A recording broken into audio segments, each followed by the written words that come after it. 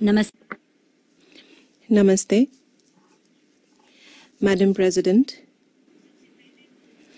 Let me begin by offering my heartiest congratulations to Foreign Minister Lajak for becoming the President of the 72nd United Nations General Assembly. For those of us fortunate to represent our nations as Foreign Minister, this is a particularly happy event. One of us has this honor.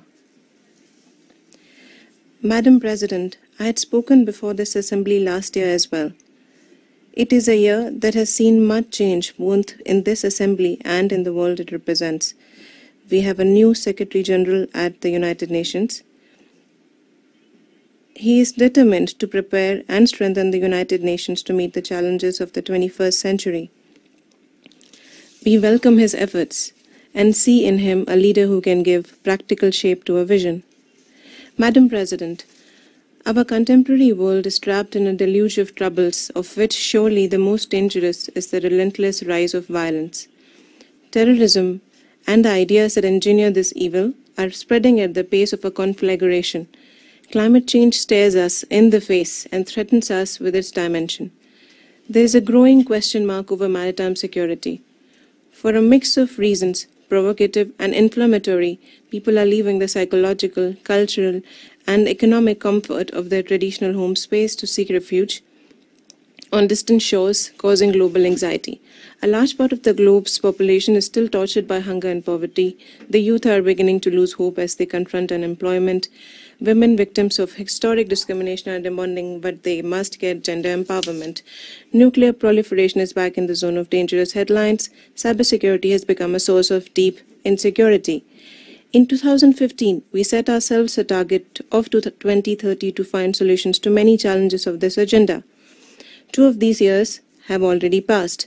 Surely, it is already time to ask how much has happened. If complacency defines the next 13 years, then we are in danger of losing control. We need a sense of urgency, as well as unshakable fortitude to take decisions that can avert catastrophe.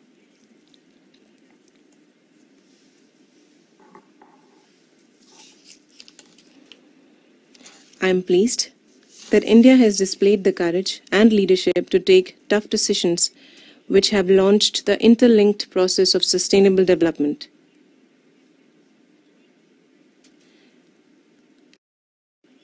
The complete eradication of poverty is the most important priority of the present government. Madam President, there are 2 ways of addressing the curse of poverty. The traditional method is through incremental levels of aid and hand-holding. But our Prime Minister Narendra Modi has chosen the more radical route through economic empowerment. The poor are not helpless. We have merely denied them opportunity. We are eliminating poverty by investing in the poor. We are turning them from job seekers into job providers. All our economic programs have a principal purpose: the empowerment of the poor. Jan Dhan, Mudra, Ujjwala, Skill India, Digital India, Clean India, Startup India, Stand Up India. To describe them all would take up more time than I have at my disposal, and I shall therefore dwell on only 3 core programs. The Jan Dhan plan must surely count as world's largest financial inclusion scheme. Those who did not have any money, their bank accounts were opened with 0 balance, and this would have not have happened anywhere in the world, that even if you don't have any money, you have a bank account. They have a bank passbook. But this impossible has been made possible in India. At least 300 million Indians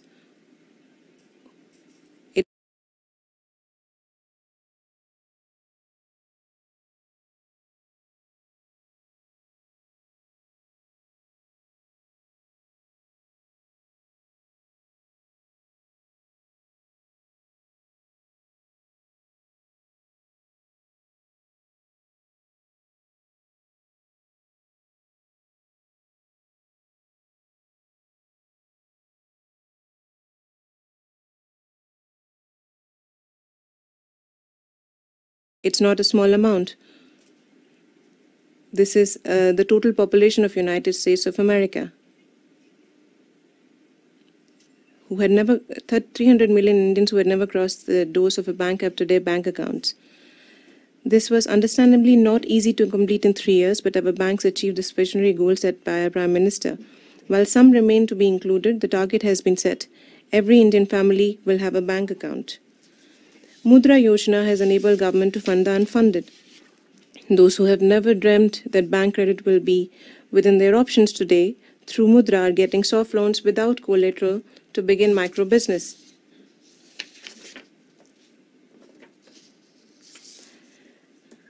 I am particularly delighted to inform you that 70% of these loans have gone to women. Unemployment spreads despair. Through Skill India, Startup India, Stand Up India, poor and middle class youth are being trained to match their own talent with bank credit and become self-employed as small-scale entrepreneurs. Ujjwala is a signature scheme of our government. For poor women,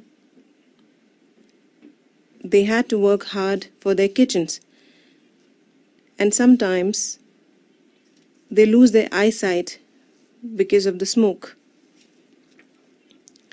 Free gas cylinders are being provided to the poor so that women do not have to suffer the dangerous consequences of wood-fired kitchens. Uniquely, gender emancipation is at the creative core of this program.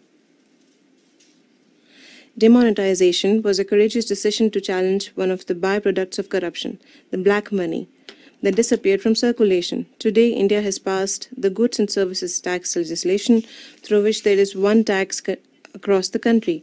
Without the untidy and punishing system of multiple taxes under different categories in different parts of the country, our Save the Girl, Educate the Girl campaign is reducing gender inequality. Our Clean India program is generating what can only be described as a revolutionary change in social attitudes and habits. I would like to note at this point that nations with rising capabilities will be able to generate such change, but the developed world must become an active partner in helping those vulnerable countries which are still mired in stagnant poverty reach SDG horizon within 2030. This is why the principal goal of global partnership was included in SDG. I am happy to report that India has started this year the India-UN Development Partnership Fund. Madam President, we are completely engaged in fighting poverty, alas our neighbor Pakistan seems only engaged in fighting us. On Thursday, from this dais, Pakistan's Prime Minister Shahid Khaqan Abbasi wasted rather too much of his speech in making accusations against us. He accused India of state-sponsored terrorism and of violating human rights. Those listening had only one observation: look who's talking. A country that has been the world's greatest exporter of havoc, death, and inhumanity became a champion of hypocrisy by preaching about humanity and human rights from this podium. Pakistan's Prime Minister claimed that Muhammad Ali Jinnah had bequeathed a foreign policy based on peace and friendship. I would like to remind him that while it remains open to question whether Jinnah Sahab actually advocated such principles, what is beyond doubt is that India's Prime Minister Narendra Modi has, from the moment he took his oath of office, offered the hand of peace and friendship. Pakistan's Prime Minister must answer why his nation spurned this offer. Prime Minister Abbasi has recalled old resolutions that have been long overtaken by events, but his memory has conveniently failed him where it matters.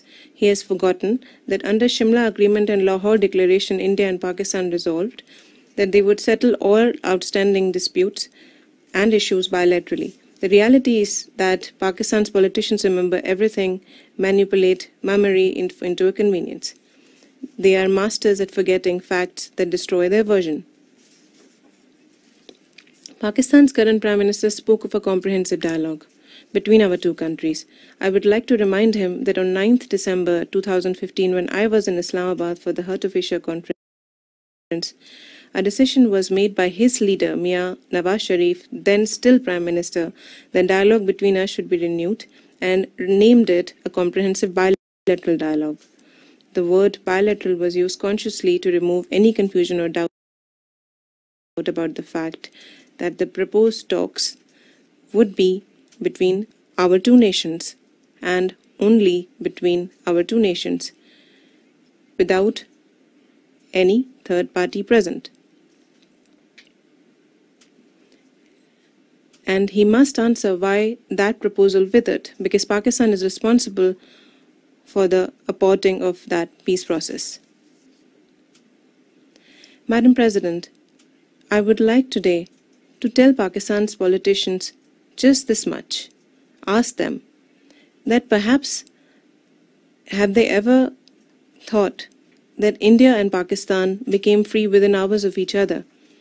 Why is it that today India is recognized as IT superpower in the world and Pakistan is recognized only as the preeminent export factory of terror?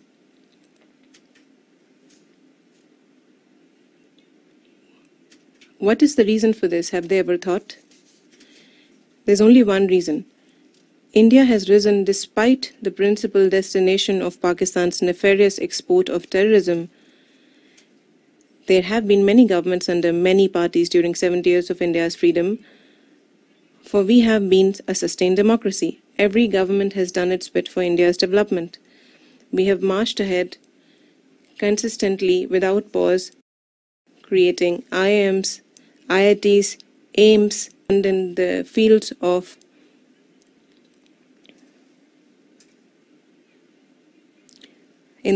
education, health, space, and across the scientific and technical institutions which are of the pride of the world. But what has Pakistan offered to the world and indeed its own people apart from terrorism?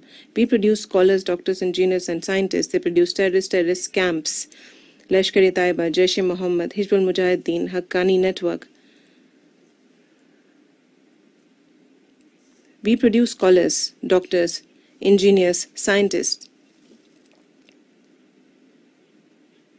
What did you make, Pakistan? You created terrorists and jihadis. And you know, doctors save people from death, terrorists send them to death.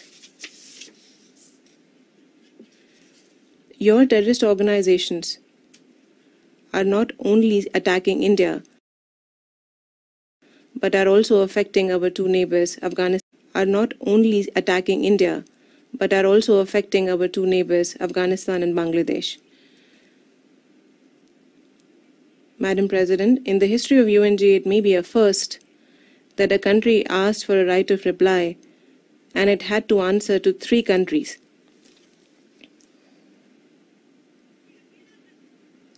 Does this only fact not depict the reality of their actions? If Pakistan had spent on its development what it has spent on developing terror, both Pakistan and the world would be safer and better off today.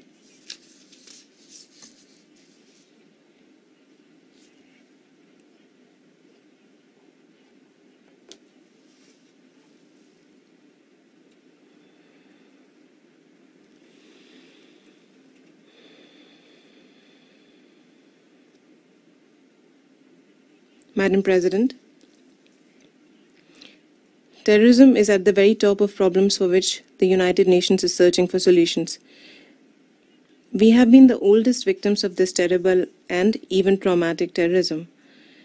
When we began articulating about this menace, many of the world's big powers dismissed this as a law and order issue. Now they know better. The question is, what do we do about it? We must all introspect and ask ourselves whether our talk is anywhere close to the action we take.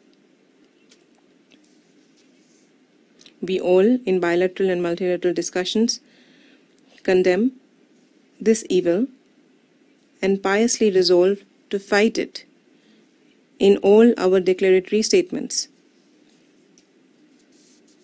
The truth is that these have become rituals. The fact is that when we are required to fight and destroy this enemy, the self-interest of some leads them towards duplicity. This has been going on for years. Although India proposed a comprehensive convention on international terrorism, CCIT, as early as in 1996, yet 2 decades later, the United Nations has not been able to agree upon a definition of terrorism. If we cannot agree to define our enemy,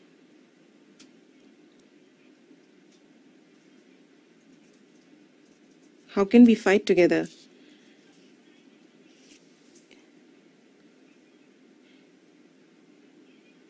If we continue to differentiate between good terrorists and bad terrorists, how can we fight together? If even the United Nations Security Council cannot agree on the listing of terrorists, how can we fight together?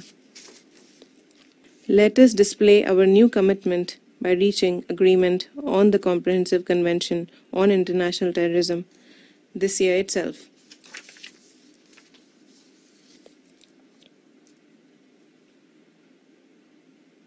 Madam President, I had identified climate change as one of the significant dangers to our existence.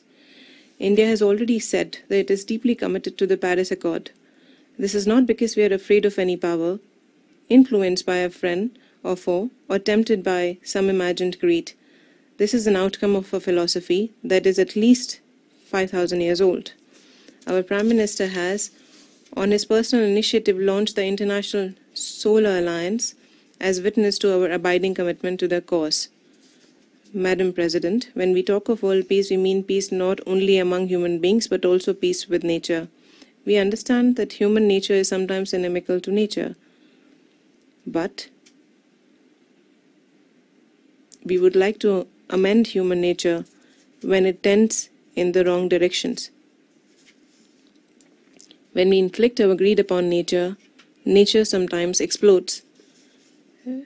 We must learn to live with the imperatives, cycles, and creative urges of nature. In that lies our own salvation.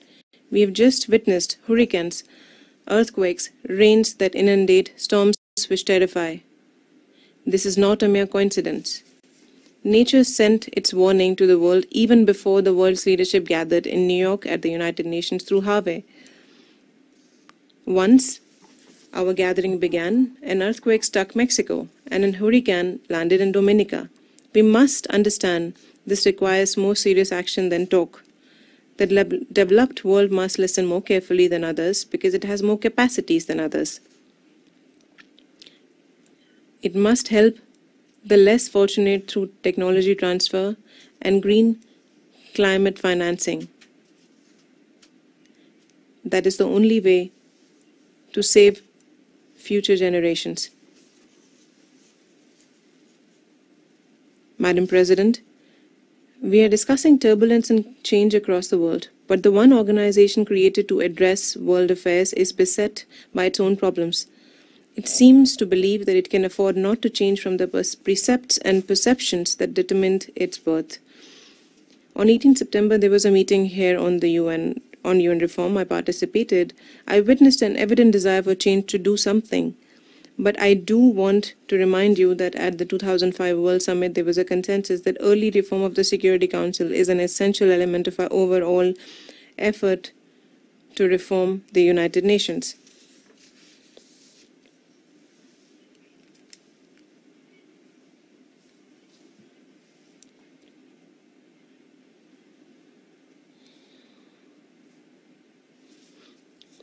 Efforts at text-based negotiations on the reform and expansion of the Security Council were initiated in the last session, and more than 160 nations had expressed support for this effort.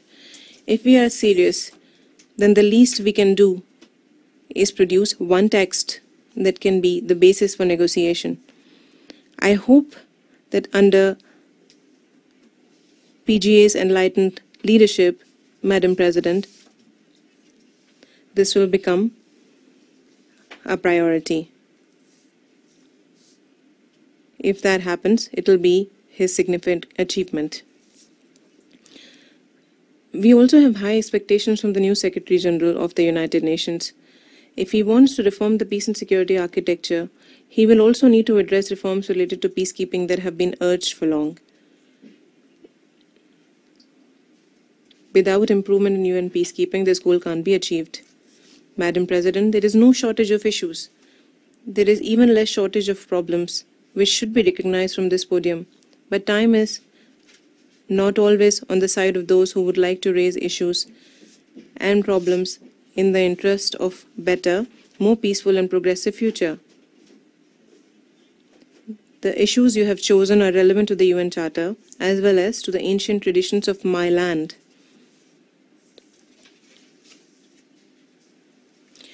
Madam President, my country's culture and thought has been shaped by a history and philosophy that believes in peace as humankind's only rational, practical objective. We truly believe that the world is one family. We hope that every member of this family deserves the elixir of life, happiness.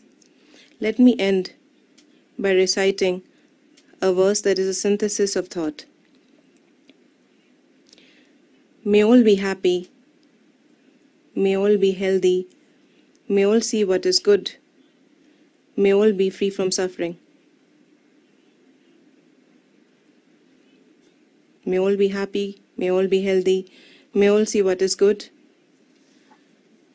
May all be free from suffering. May all be free from suffering. May all be free from suffering. I thank you, Mr. President.